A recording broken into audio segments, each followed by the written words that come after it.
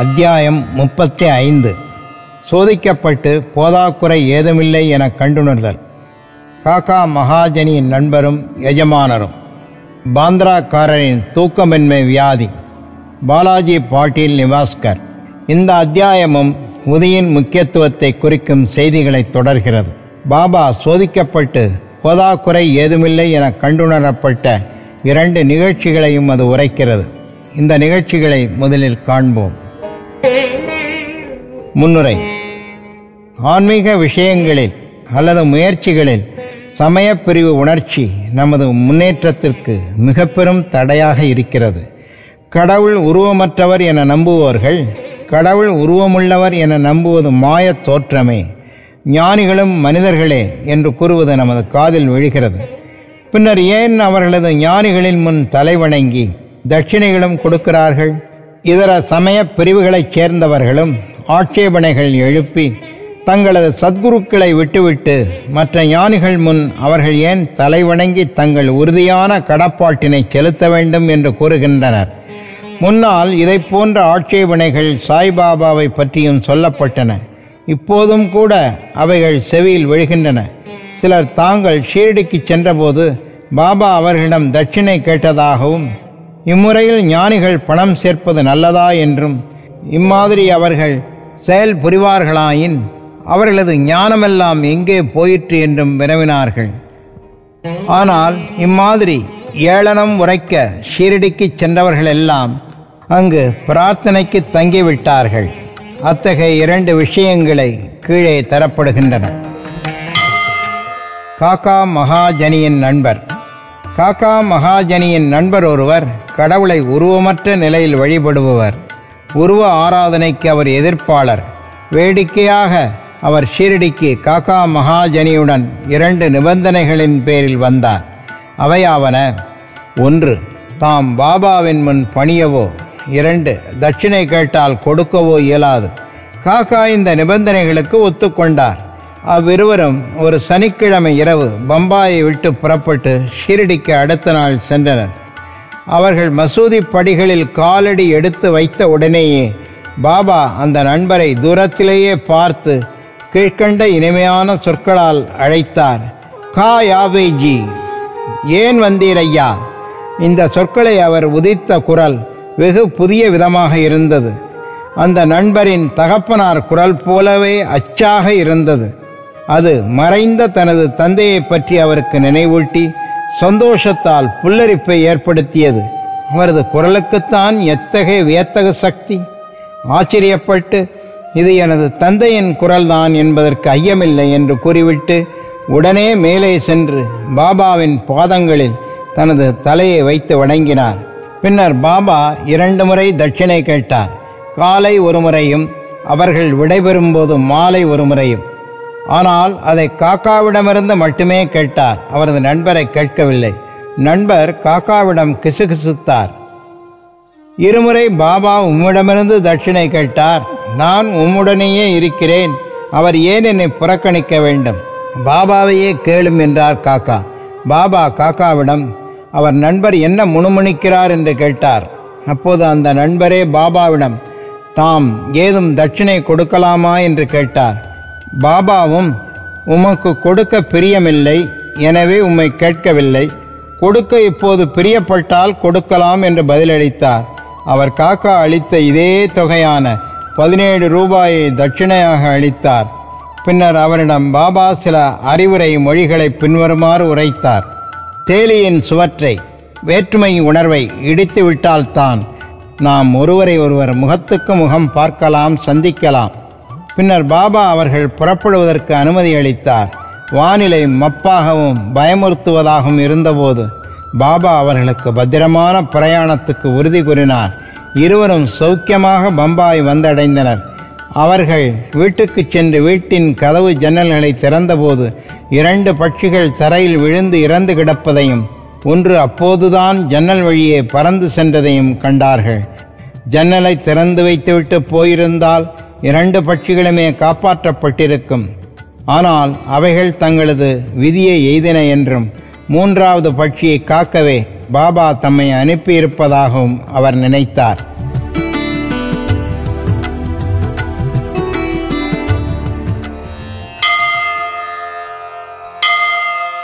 காக்கா மகாஜனியின் எஜமானர்.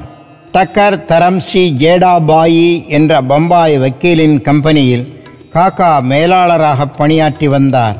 முதலாளியும் மேலாளரும் நெருக்கமான பழக்கத்தில் இருந்தனர். காக்கா அடிக்கடி ஷிரடி போய்க் கொண்டிருப்பதும் அங்கு சில நாட்கள் தங்குவதும் பாபா அனுமதி அளித்ததும் திரும்புவதும் திரு டக்கருக்கு தெரியும்.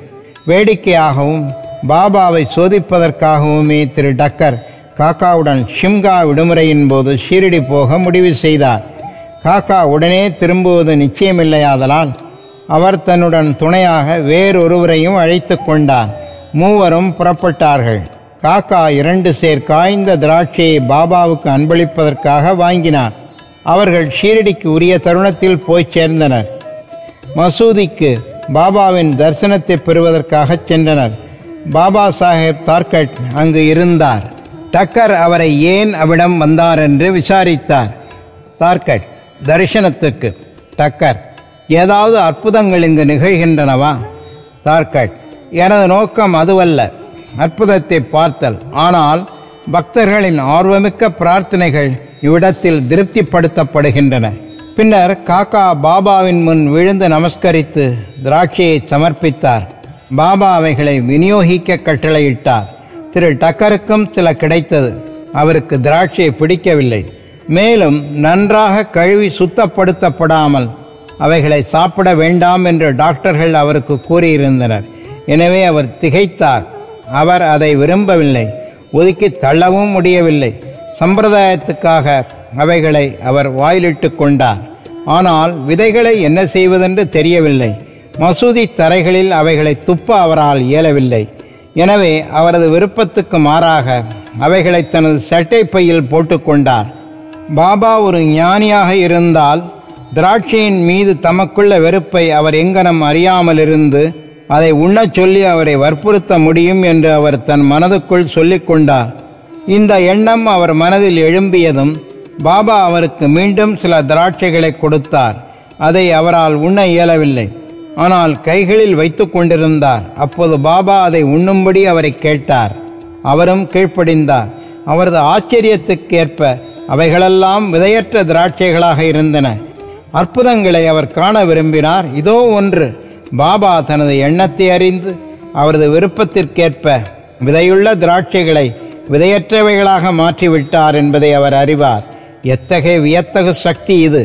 மேலும் சோதிக்க விரும்பி பக்கத்தில் இருந்த தார்கட்டை அவர் எவ்வகை திராட்சை வைத்திருக்கிறார் என்று கேட்டார். அவர் விதையுள்ள திராட்சை என்றார். டக்கருக்கு இதை கேட்க இன்னும் அதிக வியப்பாயிற்று.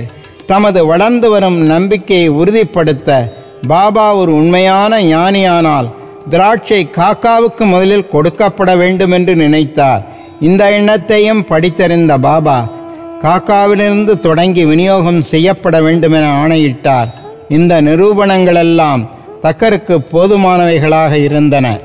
பின்னர் ஷாமா திரு டக்கரை பாபாவிடம் காக்காவின் எஜமானர் என்று அறிமுகப்படுத்தினார். பாபா: அவரது எஜமானராக இவர் எங்கனம் இருக்க முடியும்? அவருக்கு முழுமையும் வேறொரு எஜமானர் இருக்கிறார். காக்கா இப்பதிலை பாராட்டினார். தனது தீர்மானத்தை மறந்துவிட்டு டக்கர் பாபாவை வணங்கிய பின்னர் வாதாவுக்கு திரும்பினார். மத்தியான ஆரத்தி முடிந்ததும் அவர்களெல்லாம் புறப்படுவதற்கு பாபாவின் அனுமதி பெறுவதற்காக மசூதிக்கு சென்றனர். ஷாமா அவர்களுக்காக பேசினார். பின்னர் பாபா இவ்விதமாக உரைத்தார்: நிலையற்ற புத்தியுள்ள ஒரு மனிதன் இருந்தான். அவன் செல்வம், ஆரோக்கியம் முதலியவை வாய்க்கப் பெற்றிருந்தான். மனோவேதனைகளிலிருந்து அவன் விடுபட்டவனாக இருந்தான். எனினும் தேவையற்ற கவலைகளையும் பாரங்களையும் தன் மீது போட்டுக்கொண்டு மன அமைதியை இழந்து இங்குமங்கும் அவன் சுற்றித்திருந்தான். சில சமயம் பாரத்தை எல்லாம் இறக்கிவிட்டும் சில சமயம் அவற்றை மீண்டும் சுமந்தவனாகவும் இருந்தான். அவனது மனம் ஒரு உறுதிப்பாட்டையே அறிந்ததில்லை. அவனது நிலை கண்டு அவனிடம் நான் இரக்கம் கொண்டேன். அவனிடம், இப்போது நீ விரும்பும் ஏதாவது ஒரு இடத்தில் குறுக்கோளின் மீது உனது நம்பிக்கையை தயவு செய்து வைப்பாயாக. ஏன் இவ்வாறு சுற்ற வேண்டும்? அமைதியாக ஏதாவது ஒரு இடத்தை பற்றிக்கொள் என்று கூறினேன்.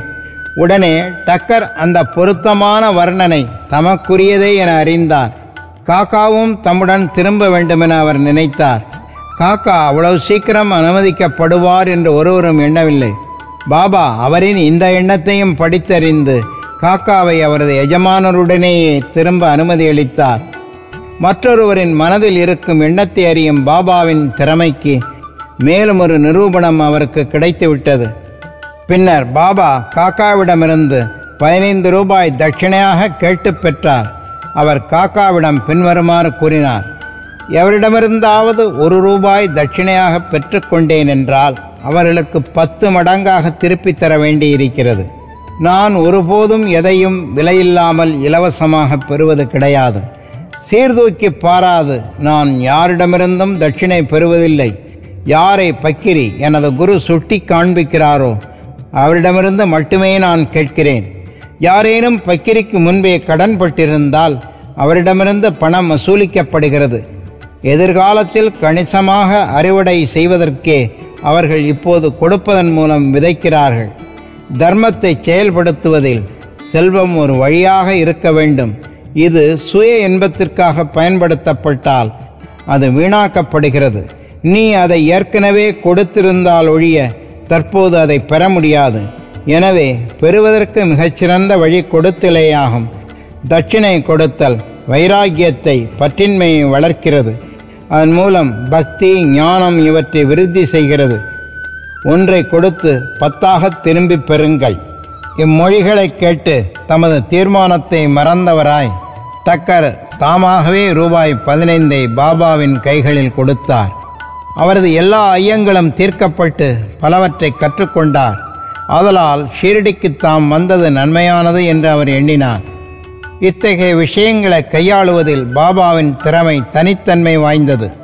இவைகள் யாவற்றையும் அவர் செய்தபோதும் மொத்தத்தில் இவைகளின் மேல் சாராதவராகவே இருந்தார். யாராவது அவரை வணங்குவதோ அல்லது வணங்காமல் இருப்பதோ, அவருக்கு தட்சிணை கொடுப்பதோ கொடுக்காமல் இருப்பதோ, இவைகளெல்லாம் அவருக்கு ஒன்றே. அவர் ஒருவரையும் அவமதிக்கவில்லை. தாம் வணங்கப்படுவதால் அவர் மகிழ்ச்சி அடைந்ததில்லை. அன்றி தாம் மதிக்கப்படாததால் அவர் துன்புற்றதுமில்லை. மாறுபட்ட இருமைகளை, சுகம் துக்கம் போன்றவைகளை அவர் கடந்து நின்றார்.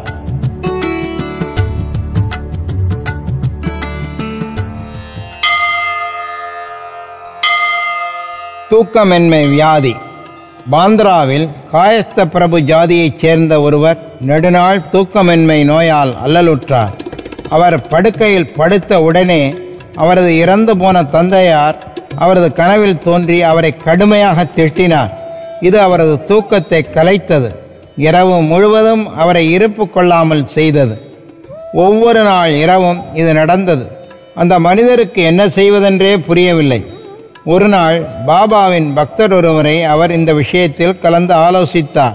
பிழையாத நிவாரண சஞ்சீவியாக பாபாவின் உதி ஒன்றையே அவர் அறிவார். அவருக்கு சிறிது உதி கொடுத்து அவர் படுக்கைக்கு போகும் முன்னர் அதை சிறிது நெற்றியில் இட்டு கொள்ளும்படியும் அவ்வுதி பொட்டலத்தை தலையணைக்கு அடியில் வைத்து கொள்ளும்படியும் கூறினார். இந்த சிகிச்சையை அவர் முயன்று பார்த்தார். அவரது பெரும் வியப்புக்கும் மகிழ்வுக்கும் ஏற்ப அவருக்கு நல்ல உறக்கம் ஏற்பட்டது. எவ்வித தொந்தரவும் இல்லை. இந்த சிகிச்சையே அவர் தொடர்ந்து பின்பற்றி எப்போதும் சாயியை நினைவு கூர்ந்தார். பின்னர் சாய்பாபாவின் படம் ஒன்றை அவர் பெற்று தனது தலையணைக்கு அருகில் அதை தொங்கவிட்டு அதனை தினந்தோறும் வழிபடத் தொடங்கி வியாழக்கிழமைகளில் பூமாலை, நைவேத்தியம் முதலியன சமர்ப்பித்தார். பின்னர் அவர் சௌக்கியமாகி முந்தைய தொந்தரவையே முழுவதுமாக மறந்துவிட்டார்.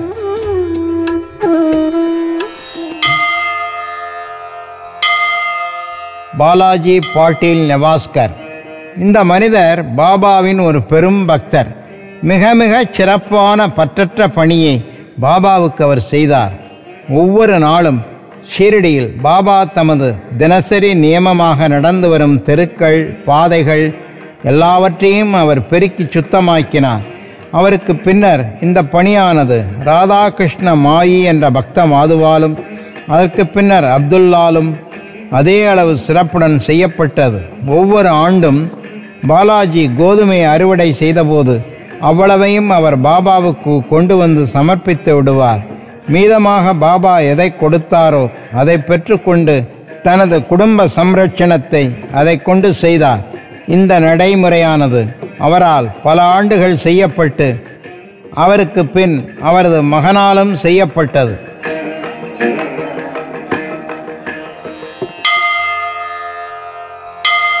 உதியின் சக்தியும் செயல் திறமையும். ஒருமுறை பாலாஜியின் திவசத்தின் போது சில விருந்தினர்கள் அழைக்கப்பட்டு அவர்களுக்கு உணவு சமைக்கப்பட்டது. ஆனால் சாப்பாட்டு நேரத்தில் அழைக்கப்பட்டதைப் போல 3 மடங்கு பேர் வந்துவிட்டார்கள். பாலாஜியின் மனைவி திகைத்து போய்விட்டாள். குழுமியிருந்த மக்களுக்கு உணவு பற்றாது என்றும் அது பற்றாது போகுமானால் குடும்பத்தின் கௌரவம் பாதிக்கப்படும் என்றும் அவள் நினைத்தாள். அவளது மாமியார், பயப்படாதே, அது நம்முடைய உணவல்ல, சாயியினுடையது. ஒவ்வொரு பாத்திரத்திலும் கொஞ்சம் முதியை போட்டு ஒரு துணியை போட்டு மூடி அதை திறக்காமலே அவர்களுக்கு பரிமாறு. சாயி நம்மை இந்த அவமானத்திலிருந்து காப்பார் என்று கூறி தேற்றினாள். அவள் கூறியபடியே செய்தாள். தங்களது வியப்புக்கும் மகிழ்வுக்கும் ஏற்ப பரிமாறப்பட்ட உணவு எல்லோருக்கும் போதுமானதாக இருந்ததோடு மட்டுமல்லாமல் ஏராளமாக மீதமும் இருந்ததைக் கண்டார்கள். ஒருவன் எவ்வளவு அதிகம் மனமார்ந்த அக்கறையுடன் உணர்கிறானோ அவ்வளவு அதிகமாக அவன் செயலுருவாக்கி காண்கின்றான் என்னும் மொழி இந்த விஷயத்தில் நிரூபணமாக்கப்பட்டது. என்னுடைய நண்பரும் பாபாவின் ஒரு பெரிய பக்தருமான B.A. ஷோக்யூல் first class sub magistrate என்பவர் இதை போன்ற ஒரு விஷயத்தை என்னிடம் அறிவித்தார். 1943ஆம் ஆண்டு பிப்ரவரி மாதம் அகமது நகர் ஜில்லாவில் உள்ள கர்ஜட்டில் பூஜை திருவிழாவும் பொதுஜன விருந்தும் நடந்தது. பின்னைய நிகழ்ச்சிக்கு விருந்துக்கு அழைக்கப்பட்டதைப் போல 5 மடங்கு பேர் வந்துவிட்டனர். அவர்கள் அனைவருக்கும் உணவு அளிக்கப்பட்டது. பாபாவின் அருளால் அனைவரும் வியக்கும் வண்ணம் எவ்வித உணவு குறைவும் உணரப்படவில்லை.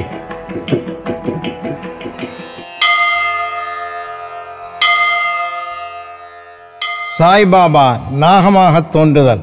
ஒருமுறை ஷிரடியைச் சேர்ந்த ரகு பாட்டீல் என்பவர் நவாஸைச் சேர்ந்த பாலாஜி பாட்டீல் என்பாரிடம் சென்றார். அன்று மாலை மாட்டுத் தொழுவத்தில் ஒரு பாம்பு சீறிக்கொண்டு உள்நுழைவதைக் கண்டார். எல்லா மாடுகளும் பீதியடைந்து நகரத் தொடங்கின. வீட்டினரும் திகிலடைந்தார்கள். ஆனால் பாலாஜி தமது வீட்டில் சாயியே பாம்பாக தோன்றியிருக்கிறார் என எண்ணினார். துளி கூட பயப்படாமல் ஒரு கிண்ணத்தில் பாலை கொண்டு வந்து பாம்பின் முன் வைத்து, பாபா, ஏன் சீறி சப்தப்படுத்துகிறீர்கள்? ஏன் எங்களை பயமுறுத்த விரும்புகிறீர்கள்?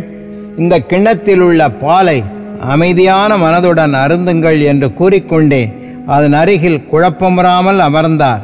மற்றவர்கள் பீதியடைந்தனர். என்ன செய்வது என்று அவர்களுக்கு தெரியவில்லை. சிறிது நேரத்தில் பாம்பு தானாகவே மறைந்து போய்விட்டது.